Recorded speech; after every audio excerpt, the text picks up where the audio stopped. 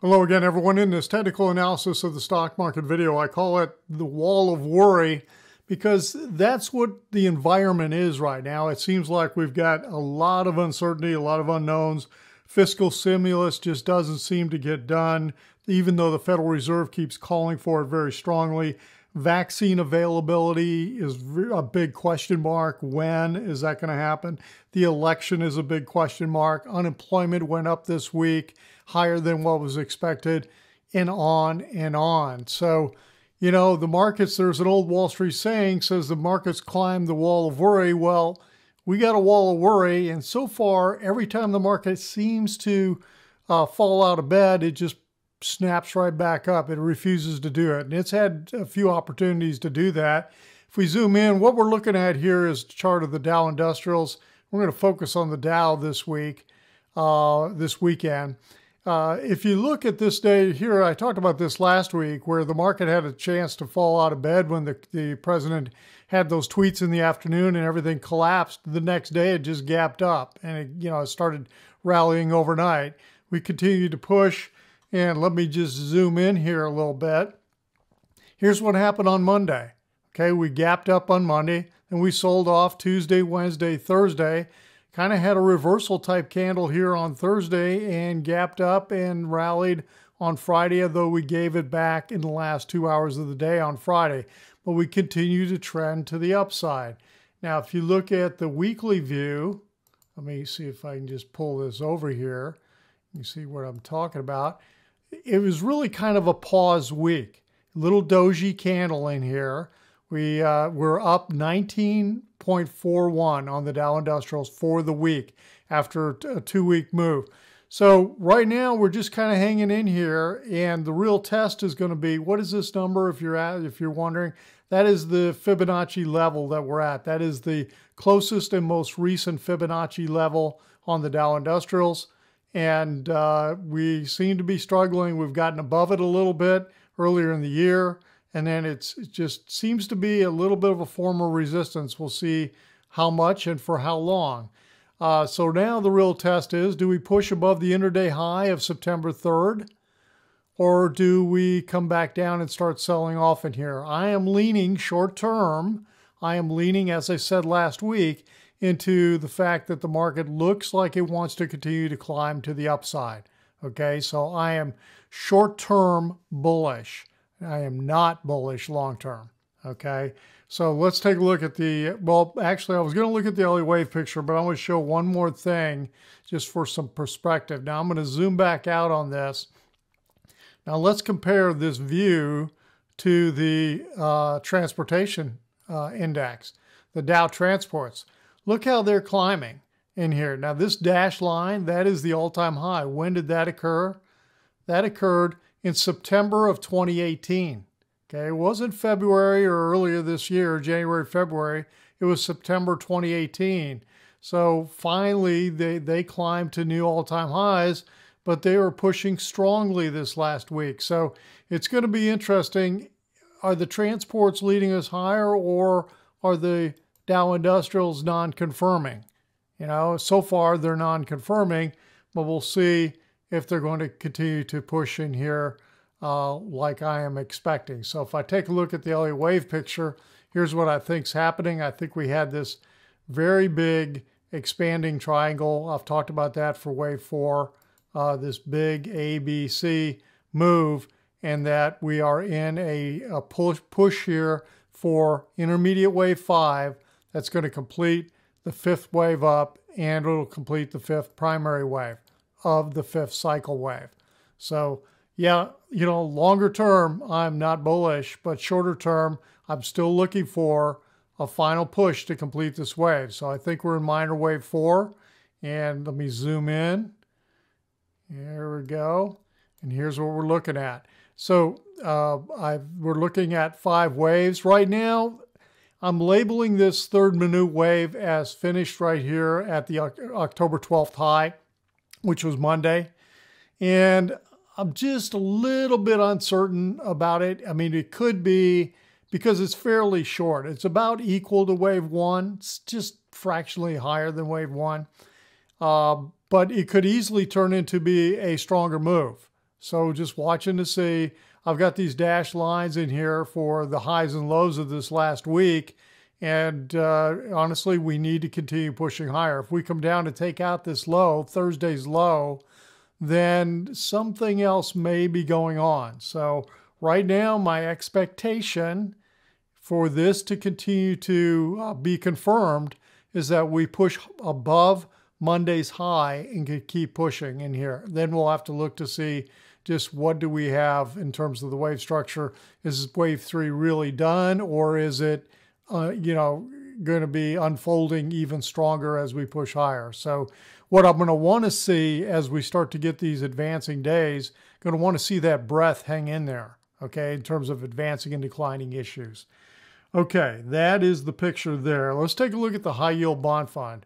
Here's what's happened here recently. I think the last time I talked about this, looking back at my notes, was the last time I talked about the Dow Industrials, which was September 26th. So where was that? That was right after this. Here's Friday the 25th. Yeah, so it was right after this. So we'd been getting pretty strong risk-off type signal here on HYG, and then all of a sudden it started to turn. And we got a couple closes above the 10-day moving average, and it just kept fighting back. And, finally it then took out the highs here, at least intraday. Now we've had a little bit of a pullback, but so far it seems to be in sync with the market. So I'd have to say right now, what is the high yield bond fund telling us? I'd have to say it looks like it's saying risk on with the market. Okay, so that's the message that it's sending. Okay, I want to look at the put to call ratio in here. Okay, the equity put to call ratio, again, this is just on stocks, equity only from the CBOE. 47 puts for every 100 calls, keeps that 10-day right in the 40s, right at 0.44. It's been dropping back down again. So just when we thought we were coming out of this maybe, in terms of getting a little more put action, no, the bullish extreme and the bullish sentiment just keeps coming back in. It's just been incredible. Now, when you look, these days I've got highlighted here in purple, or I'm partially colorblind, so I assume that's a purple. And in the 30s anyway, let's put it that way. One thing I want to point out, I've got data back to 2006, okay? From 2006 to 2019, and actually even through the month of May of this year, there were only 6 days that we had readings in the 30s, a one-day reading in the 30s, 6 times in all those years, okay, all the way through May. Since June 8th, we've had 8 of these. That's the kind of bullish extreme that's just been going on in here. You could see how they happened in August and back here in June, July, and then the extreme activity. Here's the first one in June 8th. That's the first one this year. We had this kind of extreme readings up at the top in January, February, but we never got any kind of one day like this. And I know I've talked about this before in terms of the length of these instances of very extreme 10-day readings in here. And here we are starting again. We've had 8 days in a row of 10-day readings down in the 40s again. So the extreme bullish sentiment just continues and just reinforces the fact of we are at a major cycle wave. Okay, I want to take a look at Apple as an update, because the last time I talked about Apple was on August 29th. So let me pull Apple up. Let me grab it down here. Here we go. Okay, so this is the moving average view that I've got with my indicators here on Apple. So when we look at where's the 28th, let me get my crosshairs here. Okay, so here's the 28th. So if Saturday the 29th would have been right in here. And then I talked about I was very bearish on Apple. I still overall am bearish on it. Short term, I think we may have another push to the upside, and we'll talk about that in a second. So let me just go to the Elliott Wave picture in here, and let me zoom back out. Okay, so this is the bigger picture. I felt we are in this last wave the fifth intermediate wave was an expanding ending diagonal pattern. I felt like that looked pretty clear. We got to throw over to the upside in here on the triangle. And then the next week after the video on the 29th, we pushed a little bit higher, but then we came back down pretty hard. But when I look at this, this just doesn't look like a 5-wave move to me. This looks like a 3-wave move, okay?